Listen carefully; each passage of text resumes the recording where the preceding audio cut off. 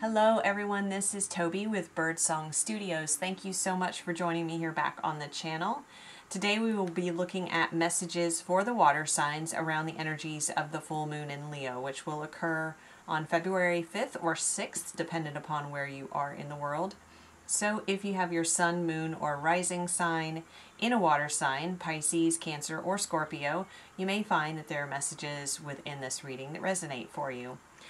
In addition to or simultaneously with the full moon, there is a T-square between the sun, moon, and Uranus. And so Uranus is often associated with or symbolic of lightning, electricity, innovation, unexpected revelations. I'm also getting a sense of unexpected clarity that can go along with the illumination of the full moon. So you may find that things kind of come to a crescendo point for you around this full moon or in the days following. So as I was meditating upon your energy water signs for this full moon in Leo, I was getting a distinct message about the number 369. And although initially I interpreted that in relation to the 369 frequency and how that can be used as a healing frequency, what then came through was my guides clarified for me, and it was more in relation to the manifestation technique that Nikola Tesla created or developed around the number 369. He had many theories as to the significance of that number sequence and that they were really keys to unlocking higher dimensions, and that came through very strongly for the meditation prior to beginning here.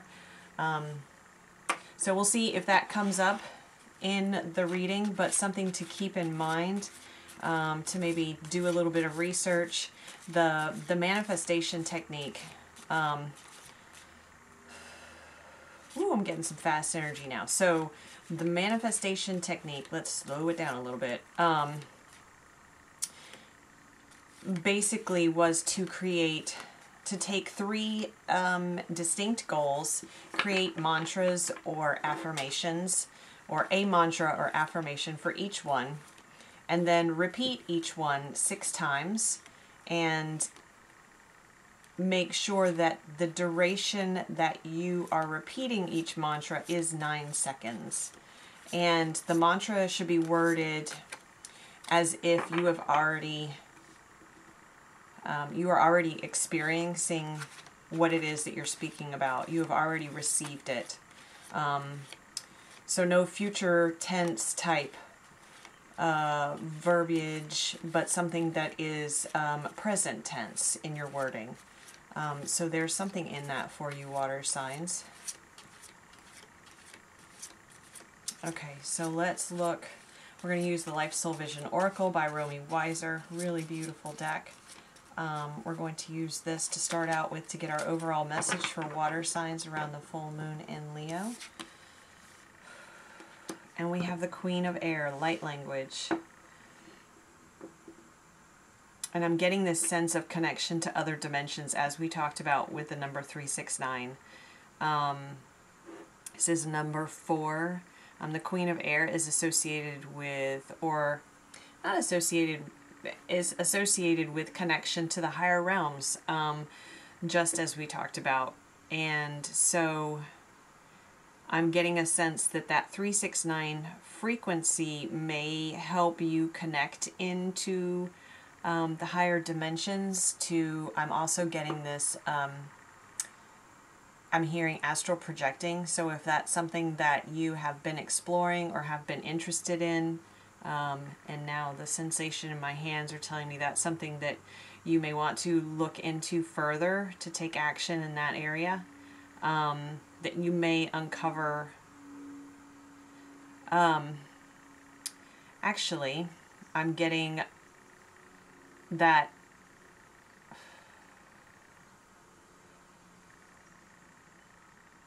the ability to connect with your guides, or the information that you're going to need to move forward through this time, is already being downloaded. That as you dream, you may be astral projecting into other timelines, other lifetimes, to gather the information and wisdom from from those soul lifetimes into your current lifetime.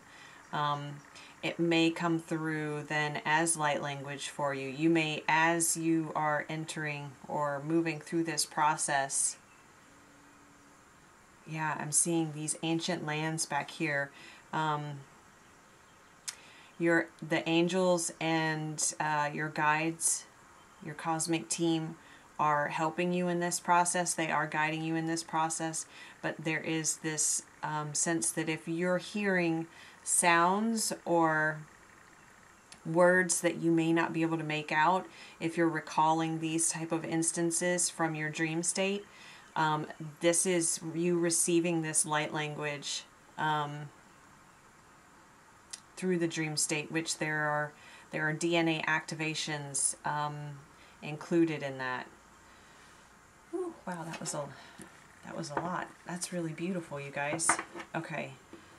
I've done just one for the other signs, but I'm feeling there's something else to this.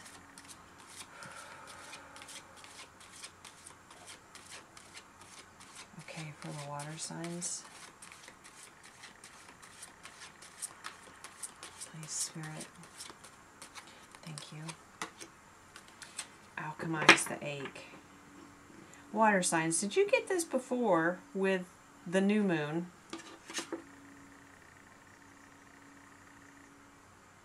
I think you did. And look, it's card 31, which oh my gosh, I can't even, the words have stopped coming and now it's just all this energy, which adds to 4. There's another word that I usually use, but it's not coming to me. But this sense of, and I'm recalling from a prior reading, and I think it was for you, water signs, turning to that the sunflowers, let's see, the direction of the sunflowers, the direction the sunflowers face is important.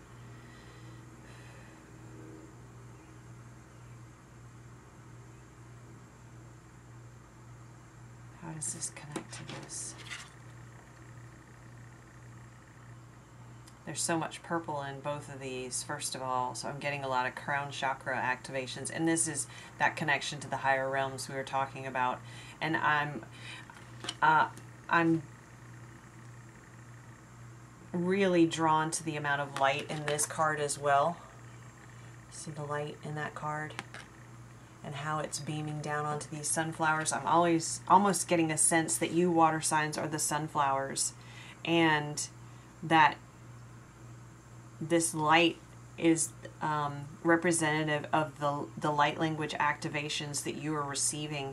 And it may be during your waking hours, but I'm also getting the sense of it coming through right before sunrise for some reason. And this is helping you to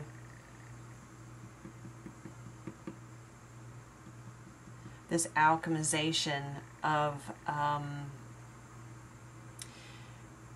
your past histories, of past lifetimes, of this fully integrating all that you have learned and experienced and the wisdom gained over these past lifetimes, to bring it together into this lifetime in order to then shine it on others. Ooh, okay. All right, so we're going to go to the tarot now, water signs. We're going to look at, I've been using a spread that I created for these readings. We're looking at the light aspect, the shadow aspect, which works beautifully with what we have here so far. And then we look at the yin and the yang aspects, where there is invitation to surrender, where there is invitation to take action. And then we will look at key factors in 2 groups. Wow, okay, there's a lot of energy in this for you. I'm feeling this light frequencies coming through. You may feel it in your calves when you are grounding or doing your grounding work. If you are not doing grounding work, I highly recommend it, because this these light activations may have you feeling very lightheaded and cause some headaches and some ear ringing, and grounding. Feet in the soil, in the grass, if you can find any, but feet on the ground, bare feet, if you can, if the weather's not too terribly cold, but even for a short amount of time, is going to help you ground, so that you are receiving these activations in without feeling too chaotic internally in the energy. Okay, so we're going to look at the light aspect. We have the Hermit, and that gives me, again, that sense of grounding. That's Virgo energy. We're going to look at the shadow aspect here then too. And you may, this again speaks to, again, the need to ground, the need to allow yourself the space to receive these activations, this wisdom, all this information that's been gathered by your soul across lifetimes, and it's meant to be brought forth and integrated in this lifetime. And look at how he has this the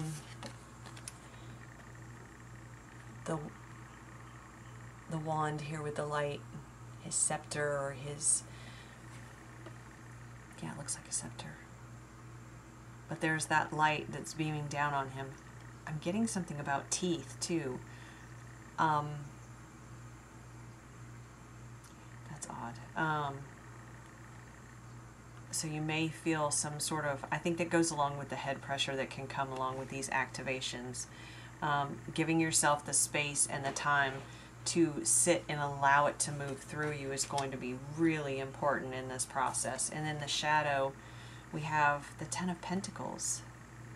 Again, another grounding energy, or another earth energy. And this is Mercury and Virgo.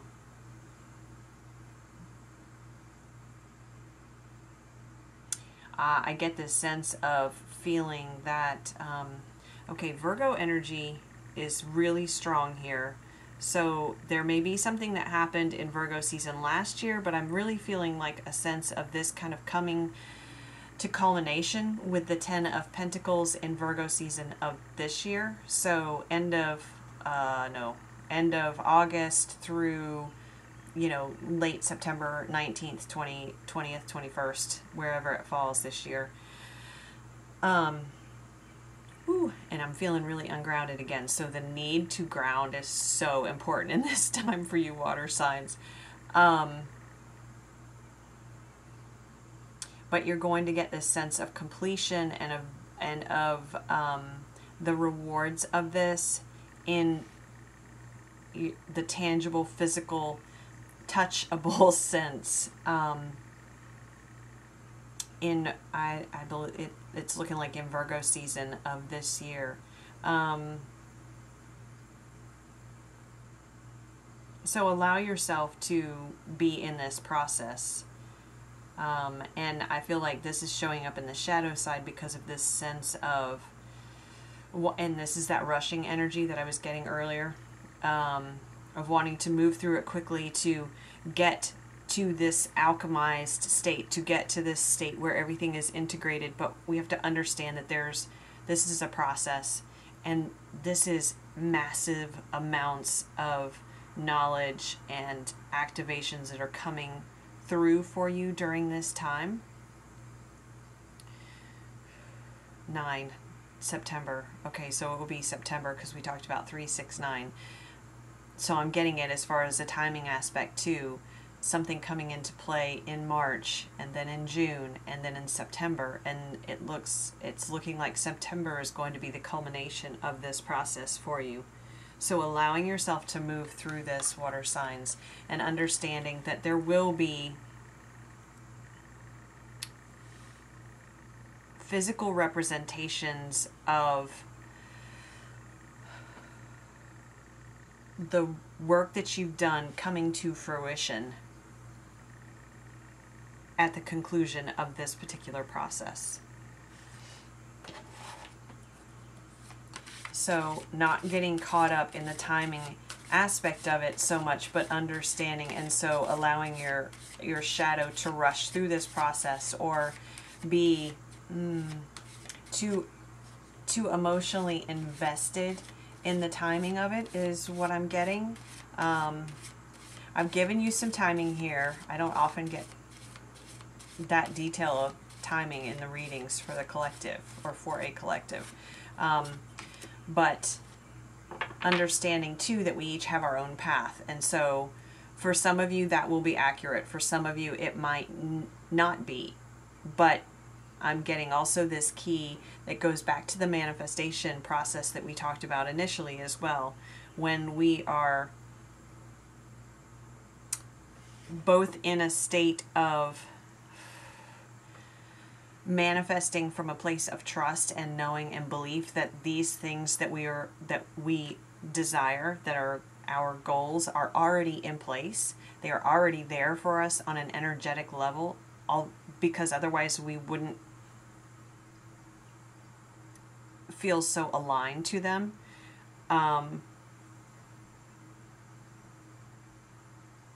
We have to be in a state of allowing as well, and a state of receiving as well, which now takes us to the yin energy, but the which is going to be here. But oh, there was more to that. Let's see.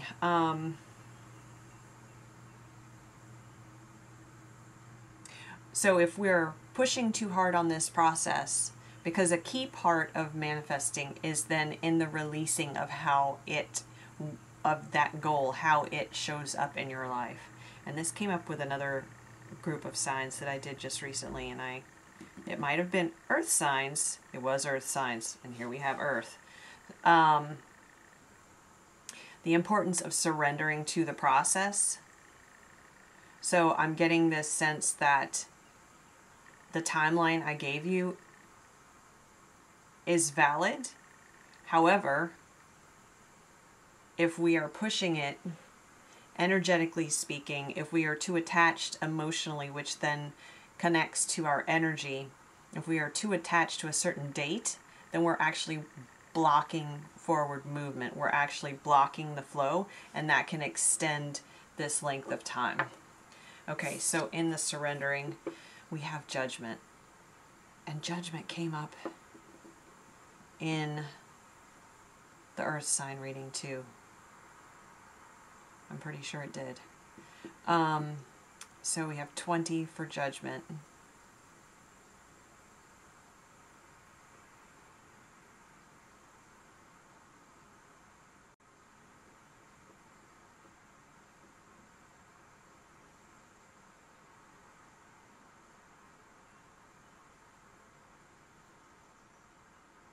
And I just get this sense of the need to surrender to the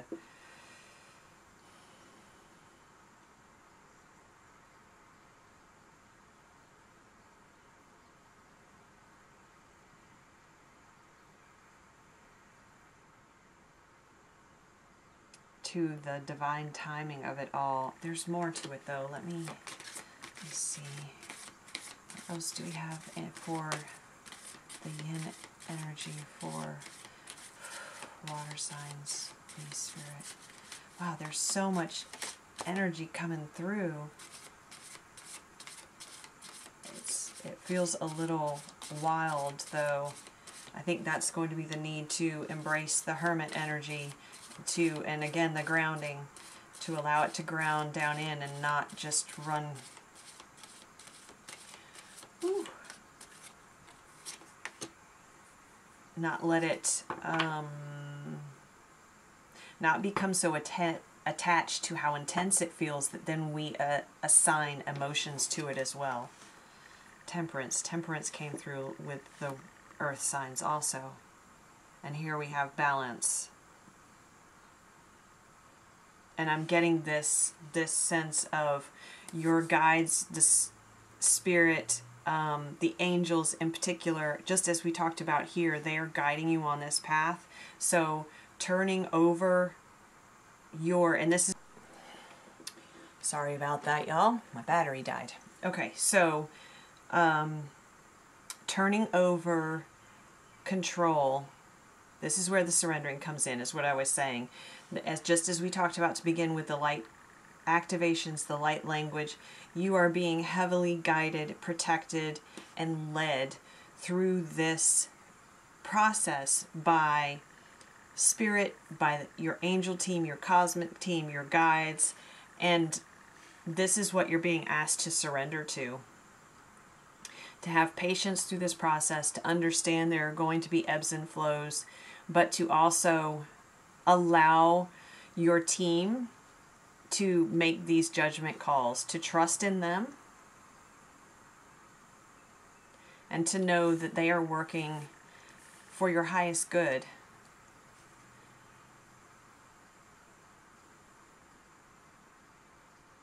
They have you. They're overseeing all of this. Okay, so what are we looking at for the Yang energy then, please, Spirit, for water signs for this full moon in Leo?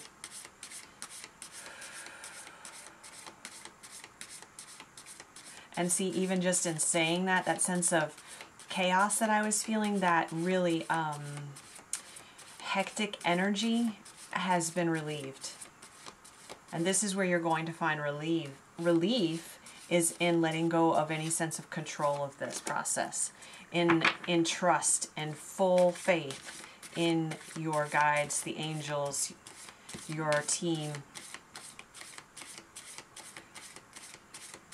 I'm getting that there's two, I was going to say one more, but two more.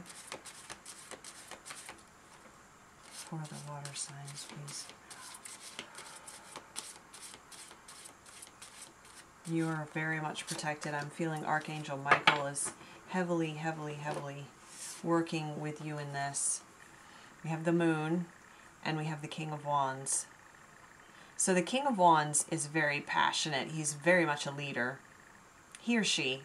I say he is divine masculine energy, but it's not gender specific. So the King of Wands also has dragons on his cloak.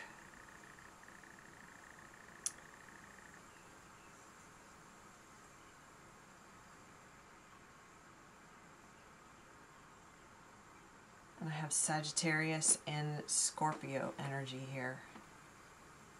Interesting.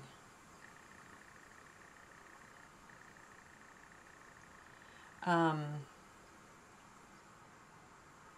then we have the Moon, which is card 18, which is 9.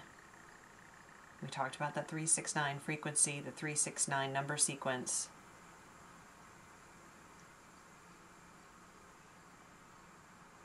So from these two cards, I'm getting this sense of, because the Moon is associated with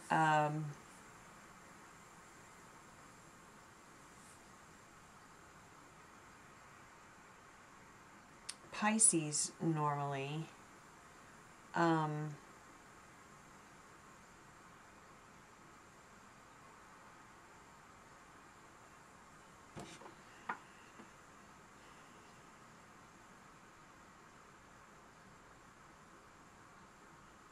Okay, so there are two things coming through. The first is this representation of what we'll be receiving through this full moon in Leo. Okay, see how we have this disc up here and the moon's light is shining through it just like we have in the Hermit. See this in his scepter that we talked about? So this is the light language, the light activations that are coming through. Not directly from the moon, but these are the activations that are coming through at this time. I'm seeing this in the circle in the moon card here as more of a portal.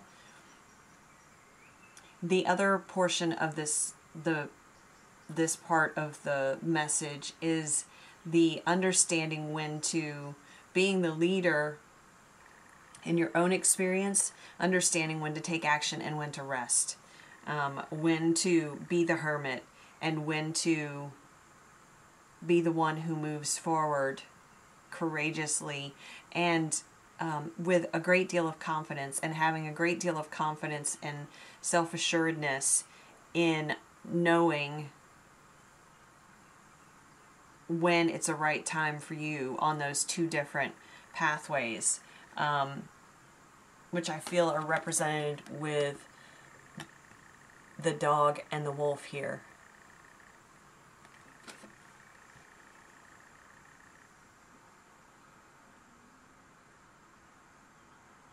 Almost a time of wildness versus a time of domestication. And I don't mean wildness to an extreme, but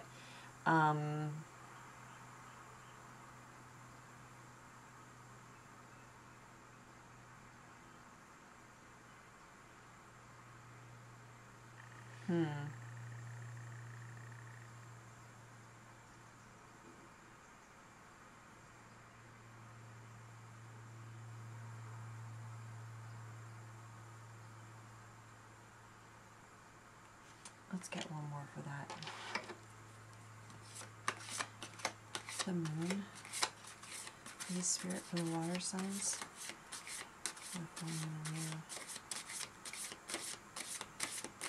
The moon, please.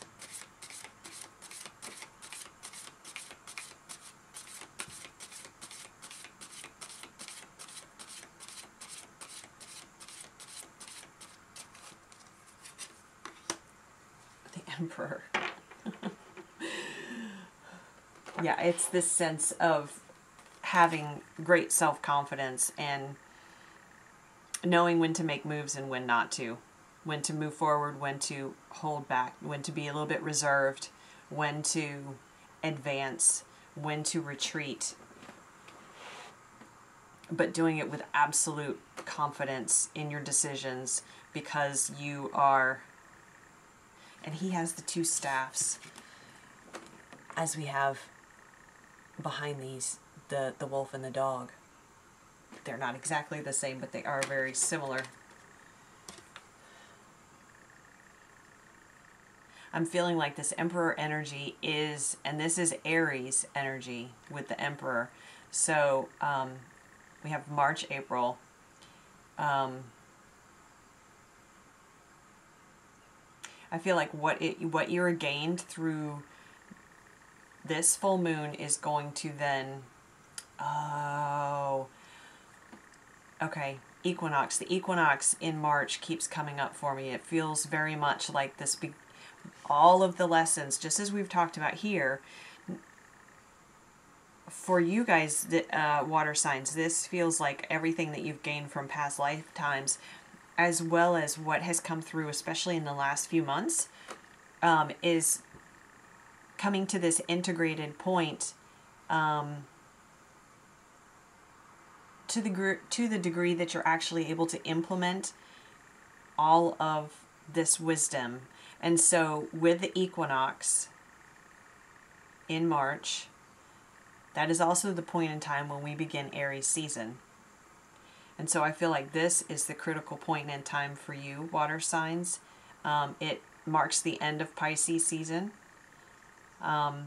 which is the moon, and then the Emperor, which is Aries season. And then here's the moon card again.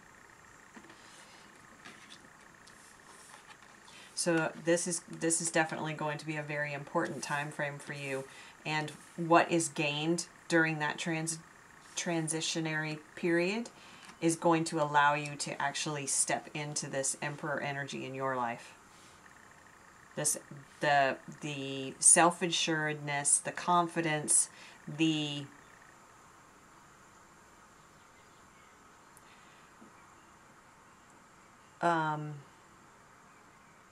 I get this sense of faith in oneself without question.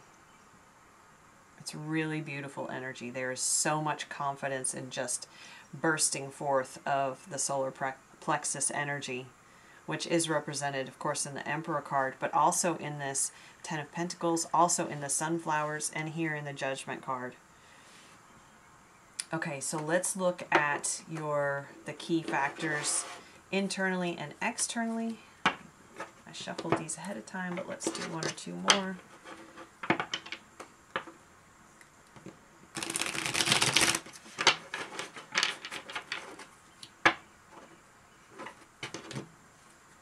And there's that Eight of Wands that I saw in the pre-shuffle also.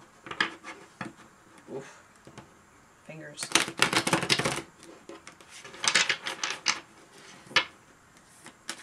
And I was sensing the Eight of Wands more in regards to manifestations than I was in like communication when I saw it earlier for you water signs. It goes back to what we talked about the 369 manifestation technique. I would definitely look into that and work on that through this process. I think you'll find it to be very, very helpful. And it's a very simple manifestation technique as well. So one that even when you're feeling, if you're feeling that hectic energy that may come through with these activations, there's an importance of understanding that the energy itself is not hectic. Okay, my guides are correcting me on this. It's that it's the sensations in your body in reaction to it that we may interpret as hectic. It's because it's a lot of energy that's moving through you, and it's different than what you have been accustomed to, even when connecting to these higher dimensions and connecting with your guides, with the astral plane, with the angelic plane is what I'm hearing, even your cosmic family. So it's going to feel different in your body. That doesn't mean that the energy is hectic in itself, which is what they were referring to, and I wasn't 100% clear on earlier, in attaching significance to this process emotionally. If we then label it as hectic, as I've done, so my apologies, it feels hectic. But if we say it's hectic energy, then can you feel the difference in how that vibration is when I say that? So the feeling of it being hectic is just a sensation. It's temporary. But the energy itself is not hectic. The energy is very directed. It's very focused, but it's very large as well. There's a lot to it. It's very intense in some ways. And it needs to be, our body is going to need time to integrate it, to allow it for the activations to come online is what I'm hearing. So it's very important that you not label or attach meaning to these sensations outside of these are activations that are coming forth for my highest good. These are activations that include wisdom of my ancestors, well, wisdom of me, wisdom of my past lifetimes, wisdom of my soul.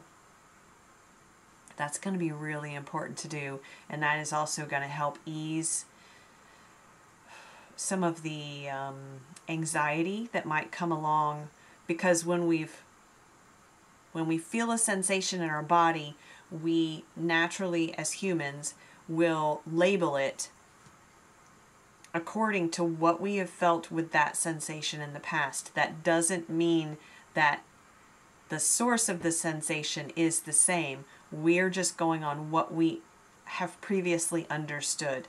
So allowing ourselves this time for reflection, and also allowing ourselves to trust in spirit through this process is going to be very important, and that's going to help move the process along, because when we start attaching labels based on prior experience, it's going to actually block our process. It's going to slow it down, because it's not, because then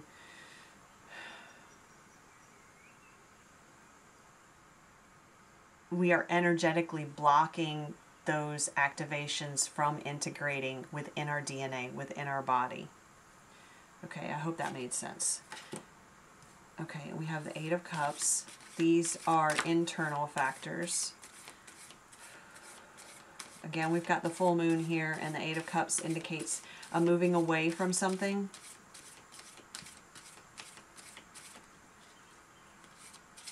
We've received some clarity, and so we are moving away from something.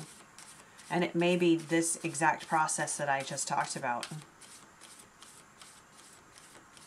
Just because something feels the same in the body, or just because something we're feeling in our body reminds us of a past experience, doesn't mean that the source is the same.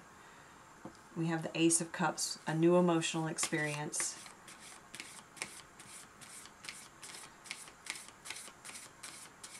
And we have this eye, and I'm getting this third eye energy.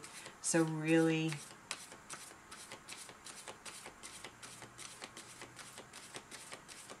are allowing our intuition to guide us in this, and the need to take a much higher perspective as well. And we have the moon again. Something has been hidden that is being revealed under this full moon. And it may just be that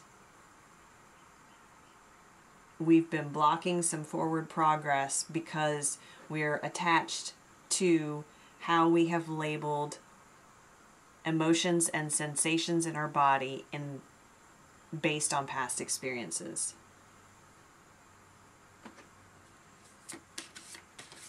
Okay, those are our internal factors. Let's look at key external factors, please, Spirit.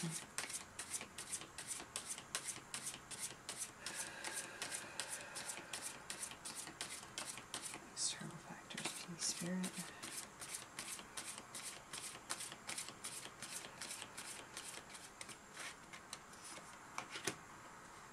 Four of Pentacles.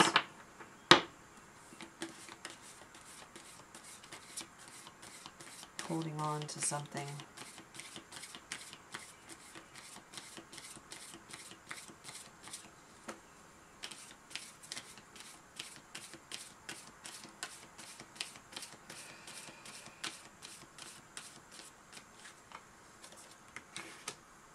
Four of Cups. Gosh, 2 4s. And we have this Queen of Air right from the beginning, which was a 4, as is Alchemize the Ache.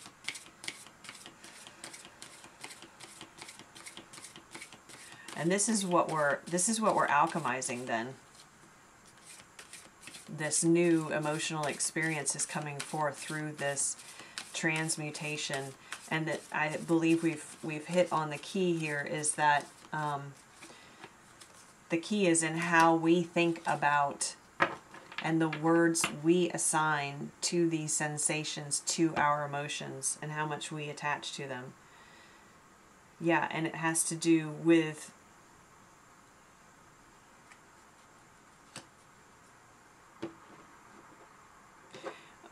funny, we have this sense of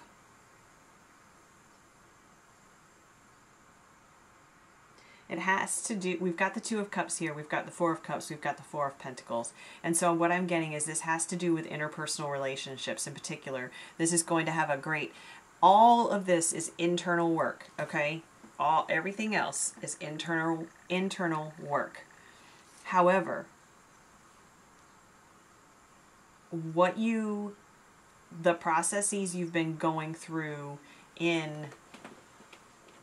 up until this point in regards to interpersonal relationships, I feel that there's going to be a big impact in interpersonal relationships and how you label or assign meaning to or attach to emotions and sensations around relationships. Okay? Because I've got the 4 of Pentacles, which is holding on to resources, right? being overly cautious with resources. A fear of, it comes from a sense of lack, a sense of detriment is what I'm getting, but that's not the really the word I'm feeling, but overall a sense of lack. And then we have the Four of Cups, which again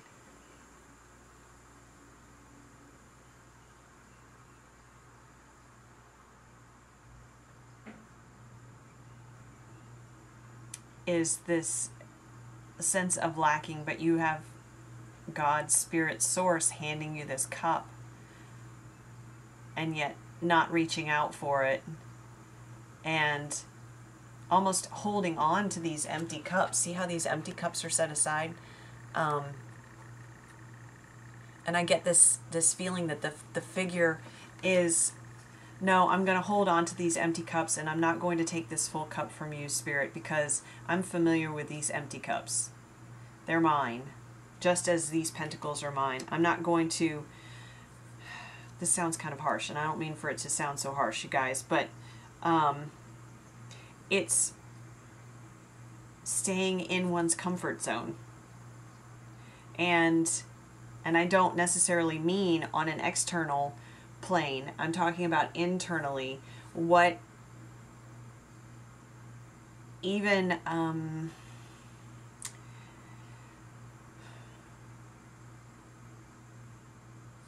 what we've experienced in the past is what we're comfortable with, because we kind of know what to expect from it, right? We've experienced it.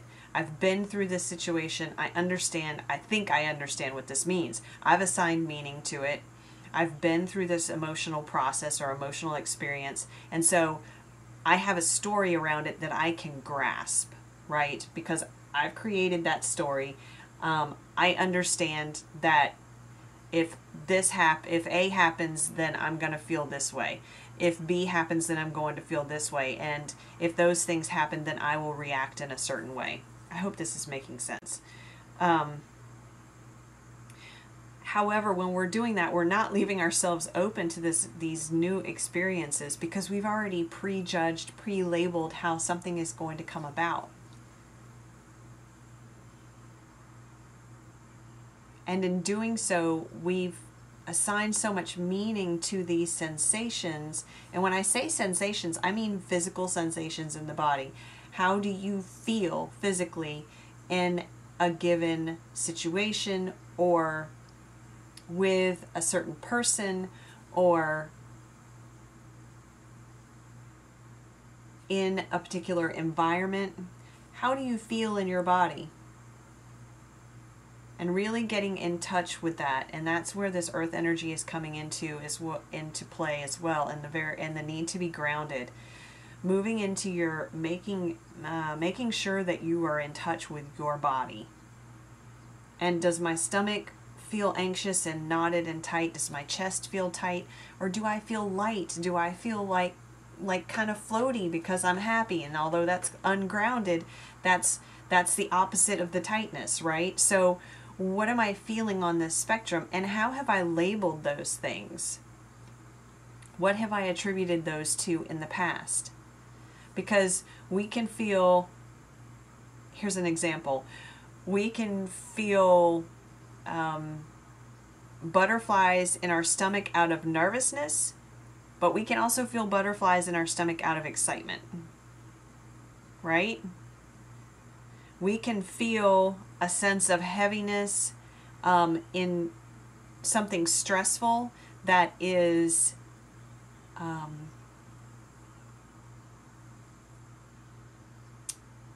stressful in a burdensome way, or we can feel a sense of heaviness or responsibility and stress in something that is very meaningful for us. If we have a goal that we're working towards, yes, it's going to feel burdensome in some ways, but if we drill down in a specific area there, let me give you an example. If you are,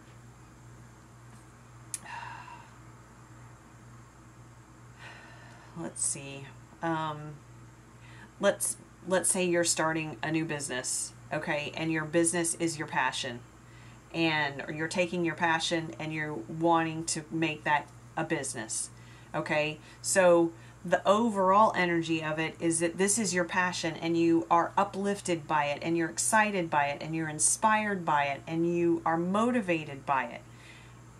However, there are going to be days or instances or moments when you feel a burden of responsibility because it's a lot of work.